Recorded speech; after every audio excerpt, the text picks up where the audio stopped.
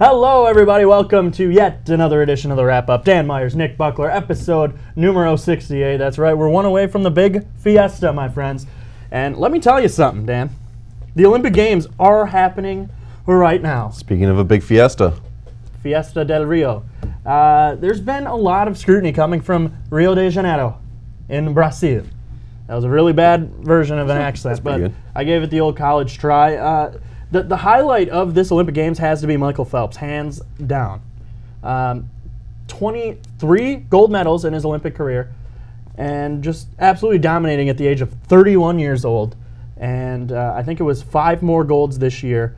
Just absolutely incredible, Dan. I don't know. I want your take on this because he's really taken it by the horns, and he's announced that this will be his final Olympics, although he said that in 2 prior Olympic Games. But I really think he's sincere this year. He'd be 35 coming back, and I think that's a little bit too old to be competing at a high level.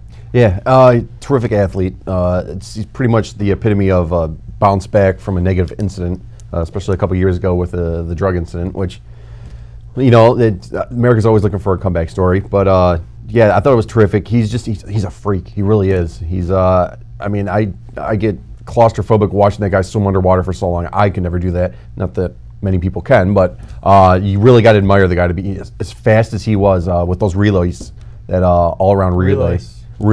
Keeping it fresh. He was doing a terrific job, and yeah, he's. I wouldn't be surprised if he came back, but he is getting up there by traditional Olympic athlete standards of age.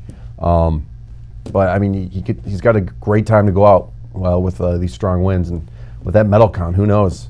You might want to keep building it up. I mean, if you can, why not? Let me just give you a fun fact here. He passed Leonidas' record from the year 250 BC for most career gold medals. Leonidas.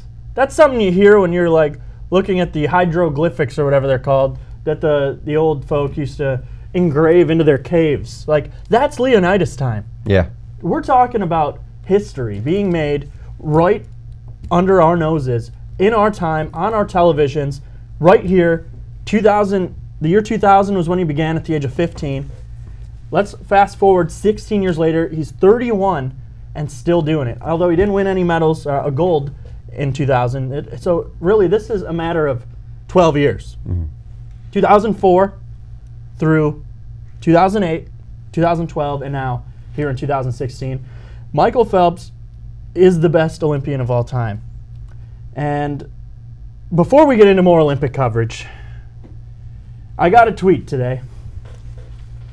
Someone had said that Michael Phelps is not the greatest athlete of all time, which, okay, that's fine and dandy, my friends. You can have your opinion all you want. But then that same person went ahead and said the Olympic Games needs to go away forever. If anyone's got a brown paper bag, I'm going to need it, and I'm going to need it quick. Because this is just pandemonium. You are saying that the oldest sporting event worldwide, that the ancient Greeks or Romans or whoever started, back in Pompeii days, cities covered by ash and cement and lava, they had Olympic Games. They have continued that every 2 years, 4 years for summer, 4 years for winter, each one every 2. Get the point. Okay, go away forever. And I said, excuse me, sir, explain.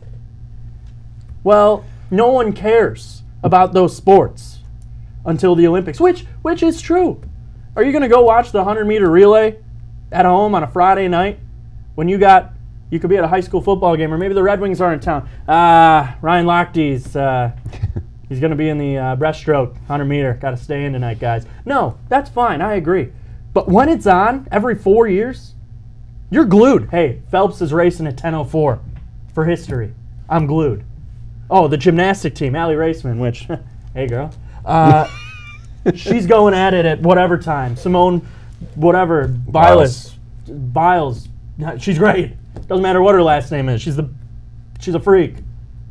These people are representing our country, and you want them to just go away. Well, they'll still compete in their gymnastic routine, Yeah, but they're not gonna be in the spotlight. Who's gonna care? No one. When they are in international spotlight, that is just incredible. Well, they're taking steroids. They're having unfair advantage. There's steroids available across the world. All right? If you tell me America's the only country that's doing roids, you're on some other stuff. And after the show, get me out back, you know what I'm saying? I could get on your level. Just kidding. It's illegal. However, it doesn't make sense to me, the Olympic Games to go away. No. Dan, just give me something to work with It's here. a pretty dubious conversation, but you know, you and I were also talking about is the fact that I liked, you know, if we're going to have like a competition and they're going to be steroiding, you know what? Just let them all steroid. It's something that comes around 4 years. It could be, you know, a battle of superheroes. I mean, I honestly think that'd be incredible to watch. Obviously, we can't do it in our professional sports, especially the Big Four. But I think it'd be completely entertaining to see these guys just juice up as much as they could and just have these pretty much borderline superheroes running around the Olympic Village. Though then again, that might not be too good either, 'cause with the roids comes rage, and they might not make it to the events. But either way, I have to agree with the statement of the fact that, you know, this is traditionally something we don't really care about. We're not going to flip on ESPN and see how they're doing. College, the college obviously got the big events like the track and the swimming and stuff like that, and the gymnastics. But when it does come down to, you know, representing your country, I think it's something to be very proud of. And I mean, anytime your country's represented in something, whether it's a sports, war, whatever, you're gonna pay attention. You're gonna care. So apparently, some people don't care. Yeah. And if you don't care, step up. Come on, there's a seat here. Dan would happily move. And let that seat be warm by someone with a very strong opinion that I will put in their place live on the wrap-up. Live. We've never done live. We'll do it just for you. All right, people? The Olympics should go away. You know what, Mr. Twitter? You should go away. Talking about our games like that. Not really, that's an offensive statement. I don't mean it. However, that's just, damn. Oh, Dan. Saved me. Yeah. You know what saved me last night? I was getting ready to go to bed after Allie Raceman's speech her interview with Bob Costas, which, hey, I've already said that once. I'll say it again. She was great. Let me tell you, she won the silver. I thought she was personally a little bit better than Simone, but they're both great. Gold, silver, it doesn't matter, interchangeable. The interview was even better. They're real. They're real people, folks. I gave her a follow on Twitter. Still waiting for that follow back. I'll give it a, you know, she's real busy. She's busy winning, doing us proud. However, so I'm getting ready to go to bed, and then, well, the United States is challenging Brazil in the semifinals for the beach volleyball. And I was like, okay, whatever. And then they show Team Brazil. I'm like, I'm in. Bed, you can wait. I am watching this. Because of the sport of beach volleyball. It's a great sport. I play it on the beach, right? Lake Huron to my right, a net in front of me, some wilderness to my left. It's so peaceful. You get sand in all sorts of crevices. It's great. But when you watch people with as much talent as those Brazilians, talent. Whew. Let's just say I was watching all 3 sets. All right. And went to bed with a smile, even though Team USA did not come out on top. We all were winners when we were watching that, let me tell you that. Walsh, Jennings, and Ross were at it again. Didn't have enough. They'll be in the bronze medal game against another Brazilian team, which, hey, might have to tune on in. I think they're too old, Dan. Go away. Not the whole Olympic Games. Don't say, nope, hold the phones. Just them. They gave it a good run. Let's turn it over to some younger women that we can all tune on into and root on for their skill on the court. Yes. And that's all I'm asking. I don't know if you have any comment. If not, I think it was a good segue from the Michael Phelps, whether he's getting too old to play, to these here's women. a prime example of, you know, sometimes it's your time to, you know, hang them up or whatever. And, you know, when she was Walsh and Jennings, and then Misty May Trainer, that duel was unstoppable, and it was clearly apparent in the past couple Olympics. But you can tell Misty May Trainer retired on top. Yes. Walsh Jennings is She's, I think she's halfway there. Whoa, she's living on a prayer. The prayer, they have not been answered this year. Looks like they're going to take a bronze. It's still a medal, which is for our country. Yeah, that's all that matters. But I mean, some of the competition that they were actually giving some pretty stiff competition out there. I can't remember the team exactly. Maybe it's Sweden or something. This lady was easily pushing 45, which was incredible shape at her, especially for that age. And they definitely gave him some competition. But I think when the tank's running low, it's time to hang them up before you do too much harm. And I think it's apparent this year. Why not go out semi on top, with a bronze medal? But she's had a great run, terrific run that she should be proud of. And yeah, I think that should be it. We'll get some new talent in there. Another thing I want to talk about the Olympics is Rio. It's a questionable city to have the Olympics in, no doubt. Ryan Lochte was robbed at gunpoint on a beach in Rio with 3 other United States swimmers. The committee was like, this isn't true, and then they backtracked and confirmed. Ryan Lochte is back home, and the other passports are on hold at customs. So Lochte was able to sneak back, and it was confirmed by his father. He is back home in the United States. Listen, they got out of there as fast as they could. Oh, absolutely. That must have been just after they took their golds to get robbed at gunpoint. That's something you never forget. It's pretty terrifying. And that would make me now want to go back to an Olympic Games. But that's just another thing with picking these third world countries to host one of the biggest events in the world. It's questionable by the committee. Hey, maybe we got a shot after all. Am I right? Yeah, right. Yeah, which was kind of not fascinating, but a lot of people were speculating that a lot of these not crime lords, but bosses, threw some cutbacks to these taxi cab drivers, and they'd say, when you pick them up, we're going to pull you over. We'll give you, half the cut or whatever they get from these poor victims. And they're seeming to think that was Lochte's problem, and he got caught up in the middle of that, which is pretty terrifying, and which is another risk of having with a low security country, is somebody that doesn't really have their balance, economically. That's going to happen. Not to mention Zika. Yes. No cases confirmed yet. Still a couple days left. They have a green pool though. So. They do have a green pool.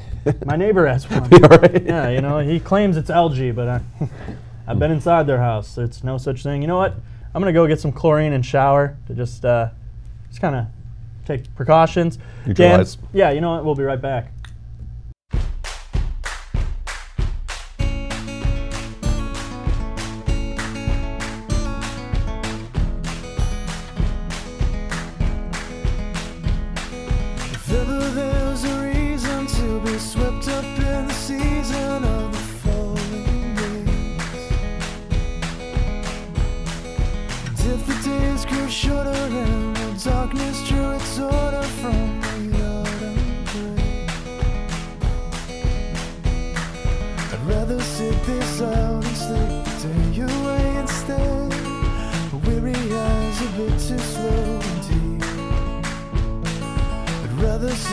Out and sleep the day away instead, to worry about the emptiness that comes.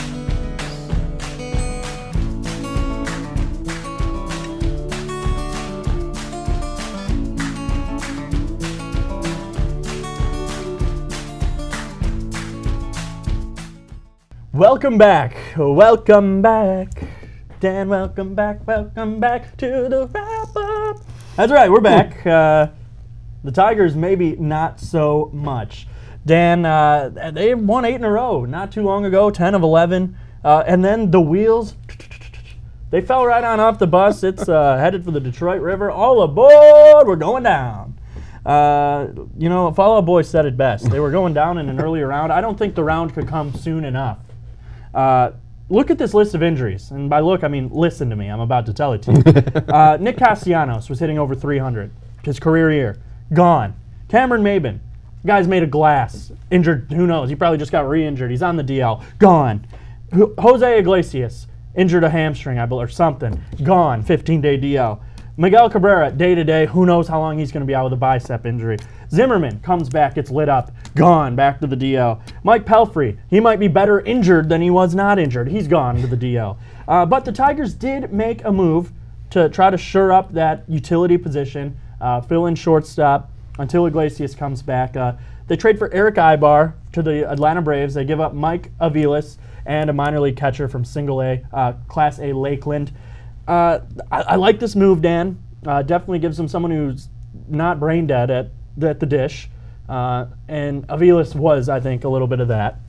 And this guy's hitting only 242 on the year, but he's 313 since the All-Star break, been playing every day. I think it's an upgrade, but is it going to be enough to keep them in the hunt for the Central and the wild card? I'm not sure, Dan. Right. Honestly, I don't think that's the real problem there. The real problem is the bullpen that just hasn't been solid at all this year. It's really been blowing it. Aside from this horrible strain of injuries that they have, unfortunately, and some bad signings. The Mark Lowe signing I thought was great. I wasn't happy with that. I don't know why. $11 million. High ERA is good, right? Yeah, over a half a season though. 10. Yeah. ERA is 10. But I wasn't happy with that. I'm not happy with, obviously, our big performer's not happening. Mark Lowe, Justin Wilson. Justin Wilson. Twitter's chiming in. Mark Lowe and Justin Wilson. Yeah, that's correct. Brutal. Yeah. The eighth inning guys. Yeah, they're tearing it up. And on top We should call up Joe Jimenez. Joe Jimenez, that'll be a valid point. Thank you, Twitter voice. Joe Jimenez has been tearing it up. He started in Class A, then he went to Double A, virtually unhittable, goes to Triple A, and he's still putting up some eye-popping numbers. What would it hurt? Brad Ausmus's excuse was, it would stunt his growth and maybe kill his confidence. Listen, Brad, I got news for you, all right? You're on the verge of missing the playoffs for the second straight year, and that's not something we do here in Detroit, all right? We have a demanding population, a front office that I feel like wants to win. Illich, he's had his Stanley Cups. The Tigers are his first love. He wants a World Series before it's his time. And I think they're trending in the wrong direction. Right. I did say a few weeks ago I think they'll win the Central. I'm going to have to retract that statement. They're not winning anything. They can't even win a game. That wild card's pretty tough between Boston, Toronto, and Baltimore. I think it's going to Houston's go even that knocking on heaven's door. I mean, it's bad. I think the Tigers are knocking to the south. Hey, Satan, you got any room down there? Stick a fork in them. Because they done. It just, hey, Satan, you there? It's Brad Ausmus. Yeah, that's right. I put Mark Lowe in again. You got a spot for me? Warm up the seat. Yeah, because he's on the hot seat. If this guy has a job here next year, I'm picking a new team. We'll start talking about like the Blue Jays or something. I don't care. And I'm pretty sure going into the season, you and I were, you especially, we weren't too happy with the fact that he was coming back. It's unfortunate, and I don't know how it's going to stun his growth personally. The team needs it. I'm pretty sure he's done growing. Yeah. How old is he? Yeah, right. 19, 20? I Yeah. don't think this guy's growing anymore. And experience can do nothing but help somebody. That's what I was under the impersonation of. But We're just two talk show hosts that no one really knows. It makes me think, gee, what would Leland have done? Yep. Blown his brains out? Smoked a cigarette? Yeah, you would have had a couple packs. Marlboro Reds would have been flowing. They would have had discount packages. But that's all hearsay. What would have happened? What would have this done? What would have that done? Moral of the story, you heard it here first. Again, they're done. They will not make the playoffs. I'm changing my ways. Who could have predicted these injuries and this streakiness? They can't beat the Royals, who are just abysmal right now. Mm-hmm. It's bad. It's sad. You can only score. I mean, you got Casey McGee playing third base. This is just like this. Just like they found this dude sitting at the bar. Doesn't he look like he drives his Ford F-150 from 1999 with a Confederate flag sticking out of the back? Don't tread on me.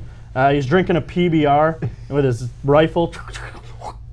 I can play some third base, I reckon. Put me on in, Tigers. I'm Brad Ausmus. I think he's, why not? Sign him up. Castellanos is hurt. I think we should give this Magoo guy a chance. It's McGee. That's fine. Magoo. Here's the contract. Just sign it right there, and you're an MLB star. All right, let me just. All right, does that count? I reckon it does. This guy's a joke. But he hit 292 in AAA Toledo. That's fine. Helen Keller's throwing him the ball. All right? Let's be real. Ausmus will be back next year. All right, Twitter, you just lost your talking privileges. All right, he just said if you didn't hear, Ausmus will be back. Let's cut this guy's mic. If he's back, I tell you right now, What day? August 17th, 2016. Nick says, if Ausmus is back next year, we will no longer cover the Tigers, and I will burn everything Tigers I have live in studio, and we will become a Toronto Blue Jays team. Me and Dan. Dan, you have no say. That's happening. I think we're going to have to burn it outside just due to insurance reasons. But we will have an outside burning of Tigers merch if you guys want to show up. Come on out. We'll sell tickets. The proceeds will go directly to my wallet. It'll be a great time. But let's just hope we don't have to get there. So we're a peaceful duo. You know, I want to believe that that's what's going to happen, but Twitter's really starting. I don't want him to speak it's again. Sneaking back. How long have you been dealing with Stafford? I think we might have the same issue with. No, don't. Listen, Stafford's at least serviceable. Brad Ausmus is like brain dead. Yeah. For the amount of times this guy puts a 200 hitter in the number 2 spot, makes me want to just curl up in a ball and just bury me alive. You know what? I can't talk about Tigers anymore. Let's talk forward down the field. The Lions. Preseason underway. They win. Yes. Yeah, when it doesn't matter. Remember they went 4-0 in the preseason, regular season. How'd that season go? 0-16. Only team in history to do that. Hey, we got you. I see you. But there's definitely promise from positions that we thought we weren't going to get promise from, like the backup quarterback position, Jake Rudock. I'm pulling for this guy. I'm not a Dan Orlovsky fan. I would love if Rudock got the backup gig. Is it realistic? Maybe not. I just hope they'll carry 3 quarterbacks to give this guy some experience in practice, whatnot. I think he's definitely got a pro-style background to him. Maybe I'm just a homer because I watched him last year in Michigan. I'm not sure. But, I mean, he had the second most yardage in a single season of all time at the University of Michigan. The only person ahead of him was Tom Brady. So, I mean, that's pretty impressive. Good field to be in. And it was a quiet, calm, 3,000-plus yards. And he looked great against Florida in the bowl game. He deserves a chance. Am I saying start him over Stafford? Absolutely not. Stafford's still one of 5 quarterbacks of all time to throw for 5,000 yards in a year. I say this is his make or break year. You've said it too in past shows. We've said that past couple seasons, but I think Bob Quinn, he gets a full year with Jim Bob Cooter. And let's be honest, he had the #1 fantasy number production from a quarterback in the weeks Jim Bob Cooter was the offensive coordinator last season. Mind you, was it pretty? No, they did a lot of screens, quick slants, but it was yards after contact. Look at Golden Tate. How many times did he get hit and spin out of it? His juking. Theo Riddick is one of the most underrated players on this roster. The amount of jukes and dipsy-doos and yards after contact this guy has is unreal. He averaged 7.7 yards after contact last season. If that's not near the top, especially for a running back, I don't know what is. This guy's a great guy on 3rd down. Line him up in the slot. You could have Abdullah in the backfield and put them both out there at the same time and utilize them. The defense, to me, is still sketchy, that secondary. They did pick up Raphael Bush to fill the void where James Ahadibo was last year. You lose Rasheed Mathis, which that's fine. That guy was... Did you hear that? Yep. 1,000. Yeah, I was going to... Whoa. You lost your privilege, my friend. But he did echo the point. He's ancient. The guy's turning to dust as we speak. Oh, see ya, Rasheed. You got some Mathis on you. No, he's old. So, I mean, he's still very productive last year for being, dirt. However, I think big play Slay Darius has to step up this year. And I think he did a really good job in the second half last season. First half, definitely too much hype. I think he was very cocky. But once he calmed down a little bit and realized, I need to just shut my mouth and go out there and perform. Now he's already started to run his mouth, although it was more of an excitement when he was talking about Antonio Brown. Because let's be honest, Brown versus Slay, Brown's winning every battle. However, in the practices and the few times they lined up against each other, Slay held his own. Brown did, I'd say, come out on top, but Slay did hold his own. It's going to be fun to watch. I'm always excited when football season starts. Yes. And then last year, we was very quick to not be excited. What did they start 0-7 last year? 0-8. It was pretty cool. Yeah, I think it was 0-8. So I mean, it's real quick. We could be excited and then ready for the season to be over real soon. But as of right now, I'm pumped for the Lions to start. Yeah. And I'm more excited. I don't have season tickets this year. No. So I can enjoy. Hey, halftime. Let's flip behind a real team. I don't have to just gut through and drive back from the D and go to the bar and drink my sorrows away. I don't do that anymore. I've matured. You can laugh all you want at home. Edna, I hear you. You're laughing. That's fine. See you at Hamlin tonight. Another thing I want to talk about real quick. That's all the Lions. Let's not get crazy. The Red Wings Youth Summer Camp, Dan, just wrapped up. Yeah, fantastic. Let me tell you, it was a great time. I was lucky enough to be a part of that. Coach Nick was there. That's me. What's up? I was teaching your children. Go on the Facebook. youth You can of see a video of America, him taking care the of the game of youngsters. hockey. We'll teach you dangles. We'll teach you snipes. We'll teach you sellies.